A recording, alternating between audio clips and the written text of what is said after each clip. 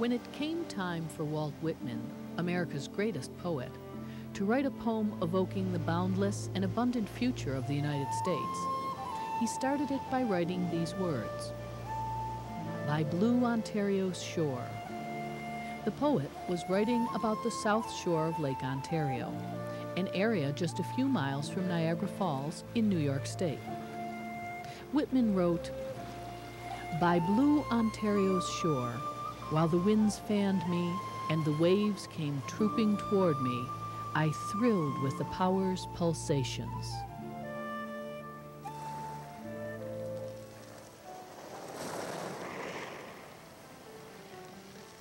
Teddy Roosevelt, the reform governor of New York State, came to blue Ontario's shore as well.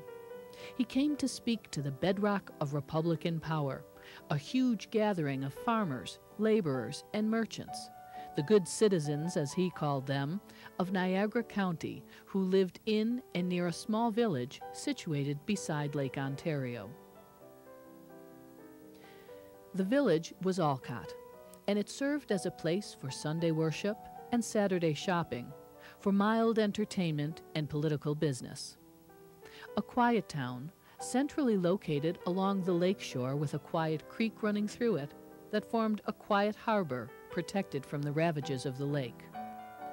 That harbor proved the making of Olcott. After the Civil War and consequent naval tensions along the Canadian border, the federal government established twin piers at the mouth of 18 Mile Creek and took responsibility to dredge the entrance of the harbor. 10 years later, an oil-powered lighthouse was added to the end of the West Pier.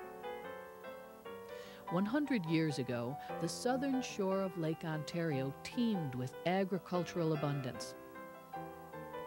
In the fields above the Niagara Escarpment were planted wheat, barley, and corn. From rich bottomlands came onions and potatoes. And under the escarpment, in the plains that bordered Lake Ontario, orchards supplied the nation with apples and peaches. The farmers, families, and laborers that produced this abundance celebrated its goodness, their hoped-for prosperity, and their unexpected leisure by gathering in the summer at day-long picnics.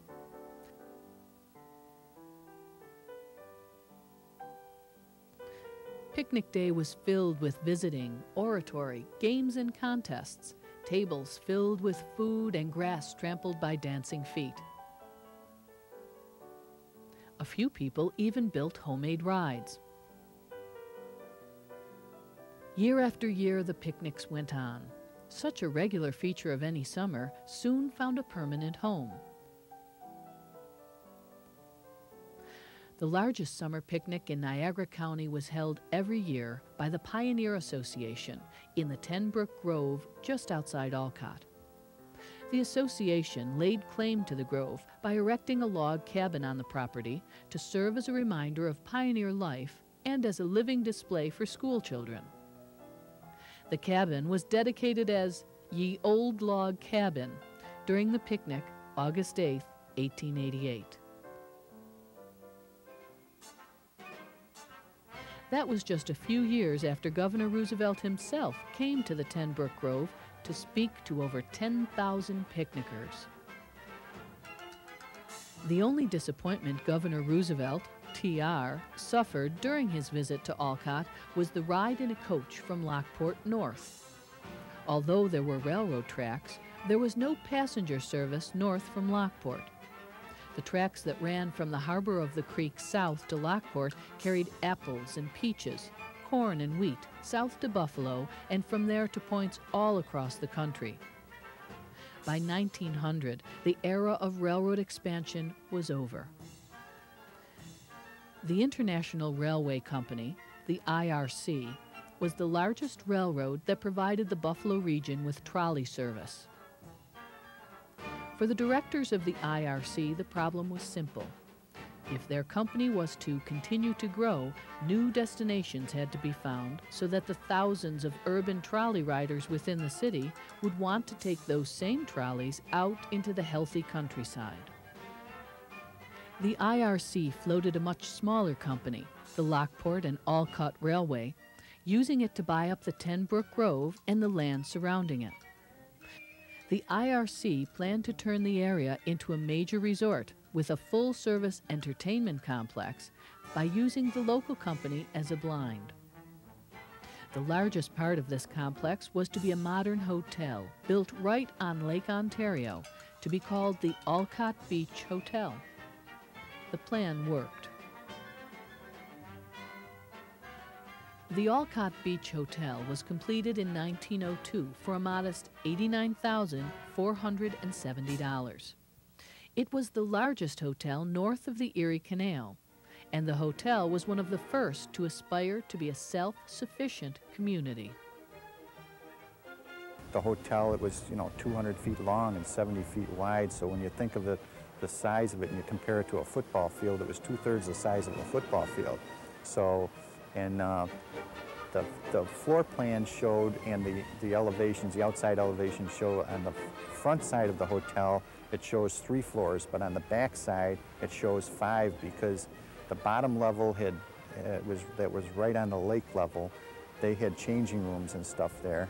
And then on the second level, there was a barber shop, a game room, and a beauty salon.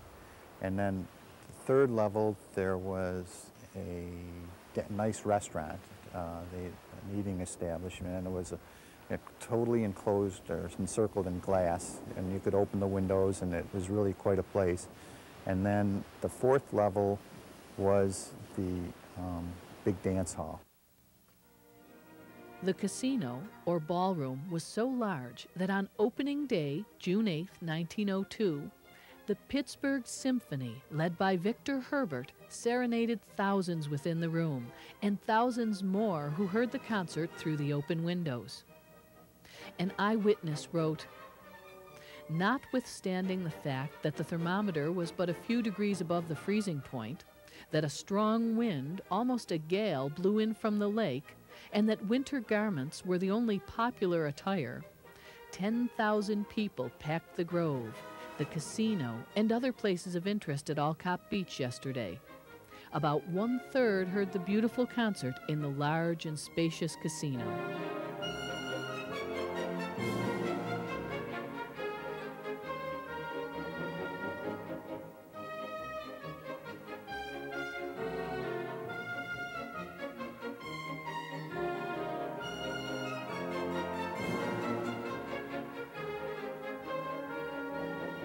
Designed to be the self-sufficient center of an elaborate entertainment complex that included an amusement park and an open-air theater, the Olcott Beach Hotel soon drew thousands of customers from Buffalo.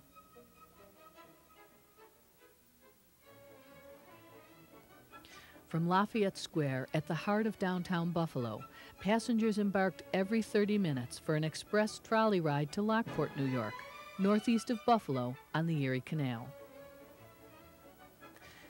The International Railway Company described the ride this way. "Upon leaving the Buffalo City line for the open country, the ride is most beautiful and follows the smooth, well-ballasted roadbed through the Tonawandas to the city of Lockport, where are located the wonderful locks in the Erie Canal, many industries, and beautiful homes." What homes passengers saw is not at all clear, because once in Lockport, they switched to high-speed cars to carry them at up to 70 miles an hour toward a brand new station at the eastern edge of Olcott, designed to give them easy access to the hotel. The whole trip might last a breathless hour and a half. The official brochure describes the route from Lockport to Olcott as an Edenic pastoral. It read, "Leaving Lockport, the car once more in the open country speeds its way through peach and apple orchards, and the beautiful fruit section of Niagara County is viewed for miles around." Yet, packed with passengers as the cars often were, and running at such high speed even at night, accidents were a constant worry.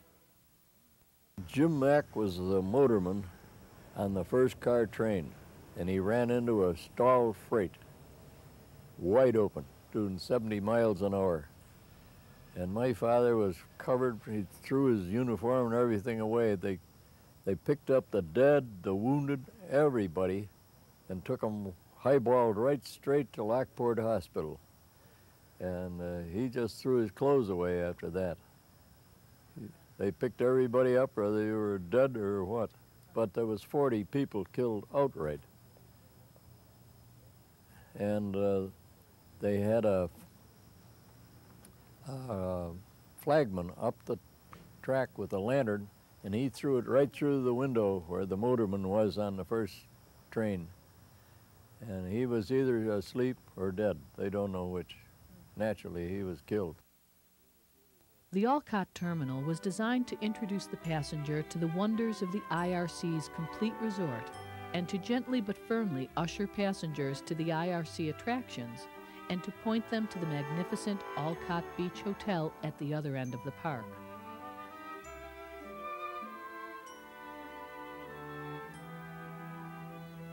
Passengers stepped from the terminal into a park. They could hear the band organ playing from the large Herschel carousel, called by IRC publicists an electric riding gallery. Or, on most days of the week, a regimental band might be in the park as well. Originally, that wasn't the era of the big-name bands when it was first built. They had the regiment bands from Buffalo, the 65th and the 74th Regiment Band come out from Buffalo, and they came out by trolley. And to advertise what was going to go on, they played their instruments as they passed through every little village or hamlet to tell everybody there's a dance tonight. Dancing basically was on a Wednesday and a Saturday night. That was when the regiment bands came out. And a woman told me they used, when they got to the trolley station in the east end of the park, they would take out their instruments and porters would take their bags to the hotel and they would start playing as they marched through the park, from one end to the other, and the kids would fall in behind them and pretend they were in a parade marching to the Olcott Beach Hotel.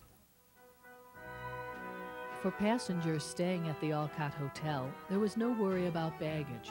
Just a pleasant stroll through the park under the tall shade trees, unencumbered, while you planned your visit or greeted old acquaintances. If a passenger didn't want to walk, the IRC had a miniature railroad on hand that ran back and forth between the trolley depot at one end of the park and the Olcott Beach Hotel at the other. The first thing that we would remember as children, because we had a chance to get on these little cars. The people were getting off the streetcar. They could get on this miniature railway and it looped around and it would take them down along and then it turned up into the park and the people could get off to go into the big hotel. It was not only fun for kids to get on, I'm sure that many people used it to get from the streetcar to the big hotel. My father had the job of operating this little steam engine. Of course, I spent most of my time down there that summer. There was always room for me to ride somewhere on the little train, and probably that has stayed with me more than anything else that I remember from that time.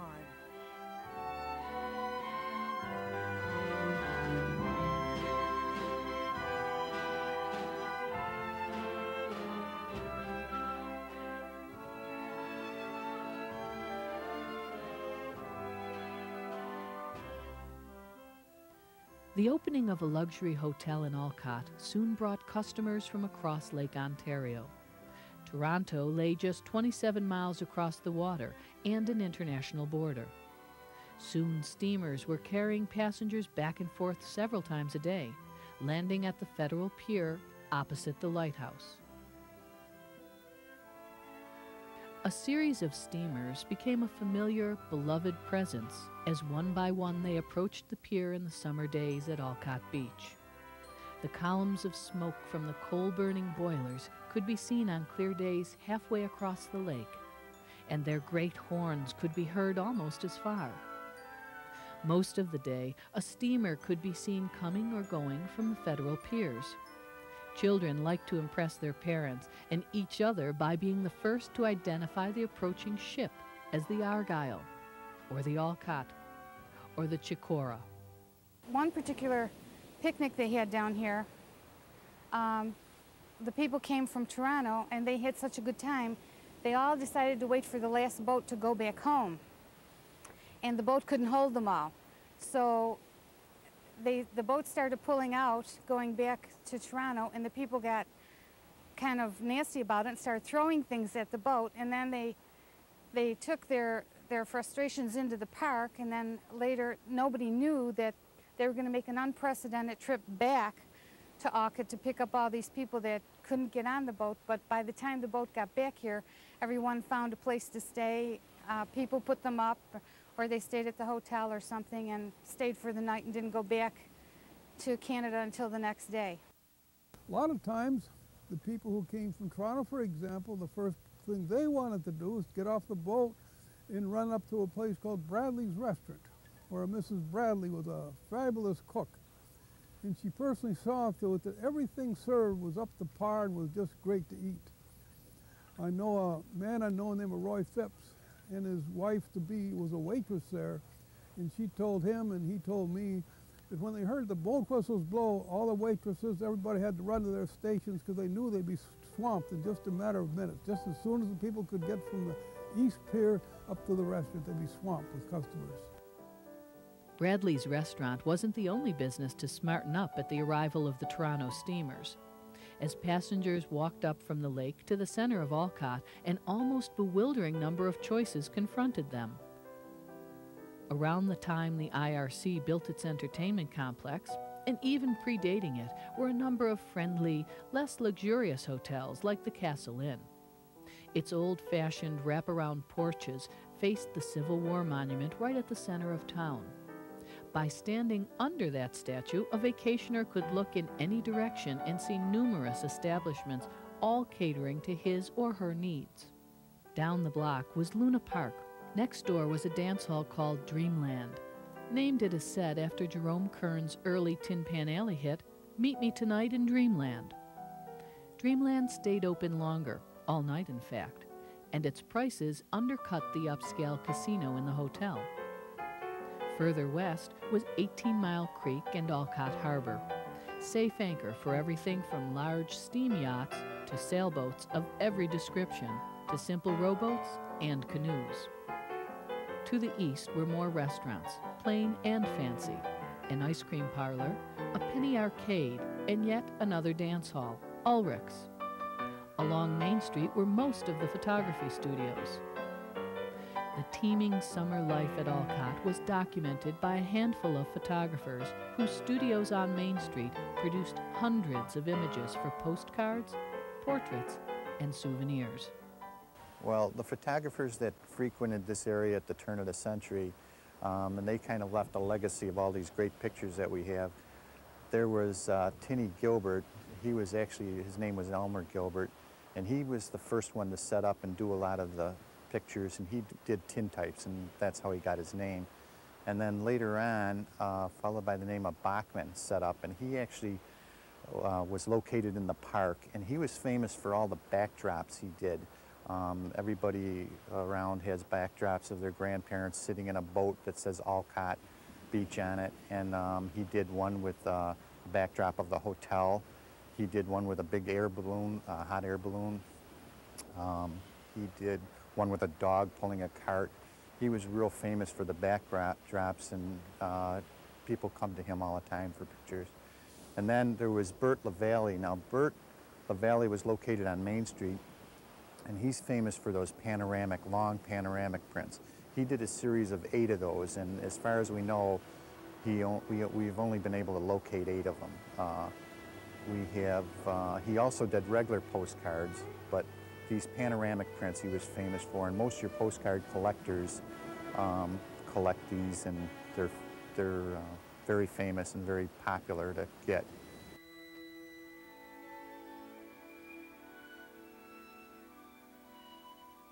I think it was F.H. Leslie, and he was from Niagara Falls, and he did calendars and postcards, and a lot of his postcards are in this area. I mean, and a lot of them are his signature was the black and white picture with the blue sky. because most of your photographs taken back then, if they had color to them, the colorization process was done in Germany or from German. They had the technology back then to do that. So most of them postcards that were taken weren't colorized. They were just black and white. But Leslie added the colored sky to it, and that was kind of his signature. When you see a postcard like that, you can be sure that Leslie did it. I remember him because, after all, that was pretty important that we were going to have our pictures on a postcard, no less. And to think that I know we must have had our pictures taken at a different time, because the one picture I have, my mother is with us, and then the other picture, it is just my sisters and myself. But to think that somewhere along the way in my family, they didn't throw them all away, and that I have them, and they probably mean as much to me as Olcott, and that's my memory. These photographs and postcards seem to lock the era forever in a quiet repose, a serious, contemplative beauty that makes the handwritten sentiments seem ageless as well. Epitaphs for the quiet life.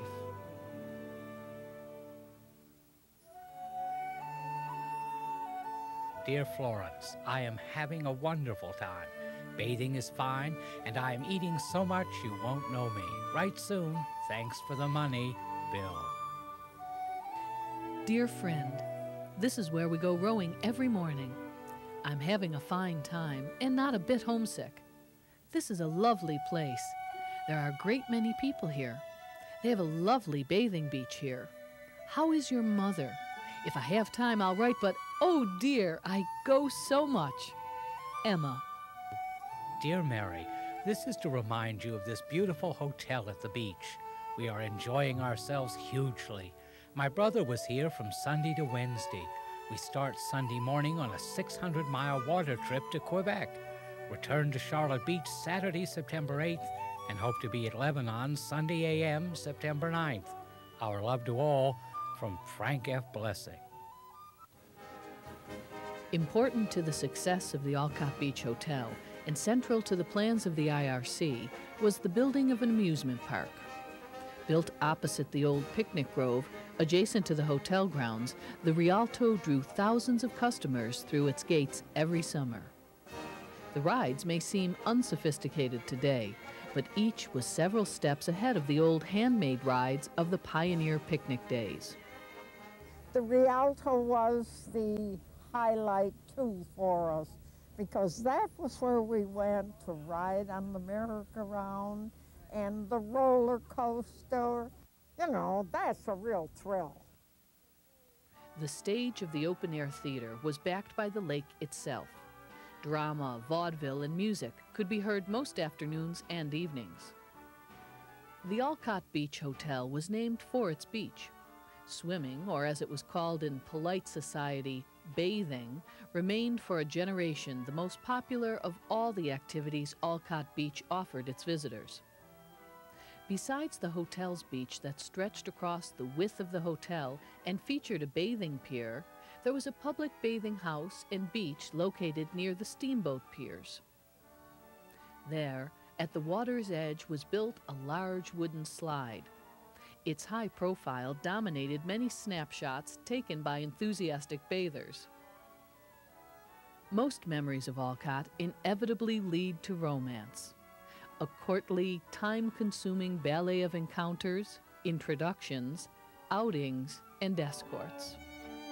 Nothing so brash as a date.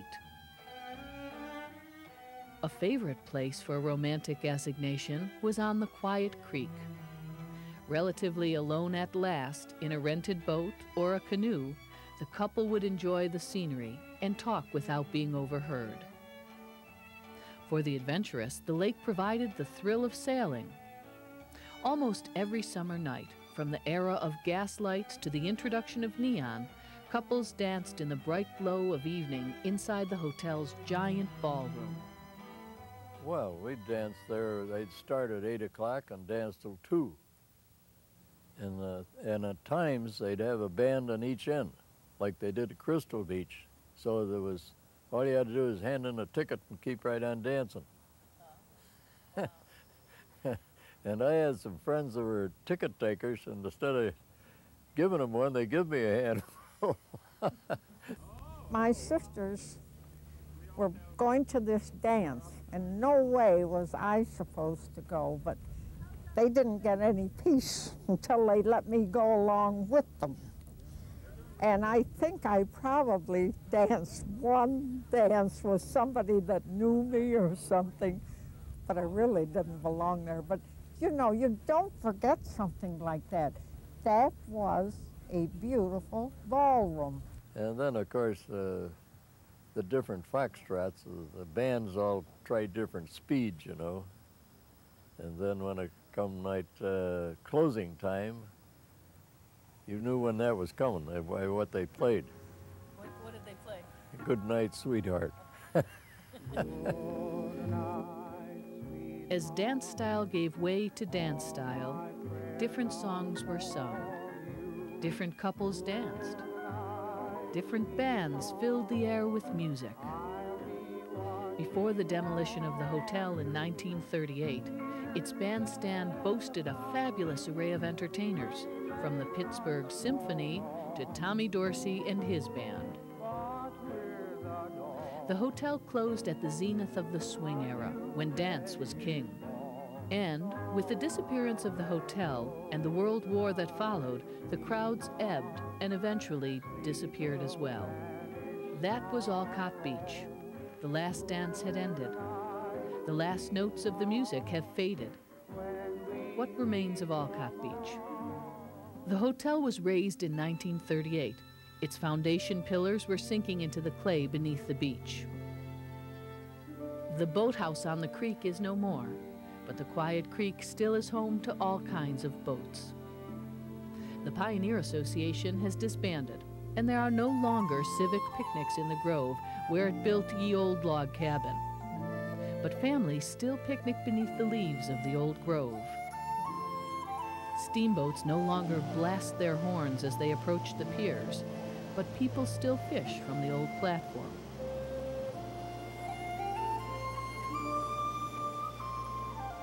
No young couples watch from their hotel room the waves lap the beach. The completion of the St. Lawrence Seaway in 1960 raised the level of Lake Ontario enough to bury the wide beaches themselves, but swimmers still swim from the strand that remains. Although thousands no longer come every summer weekend to the village by Blue Ontario's shores, a few people still thrill to the power's pulsations while the winds fan them and the waves race toward them. And they enjoy themselves by Blue Ontario's shores.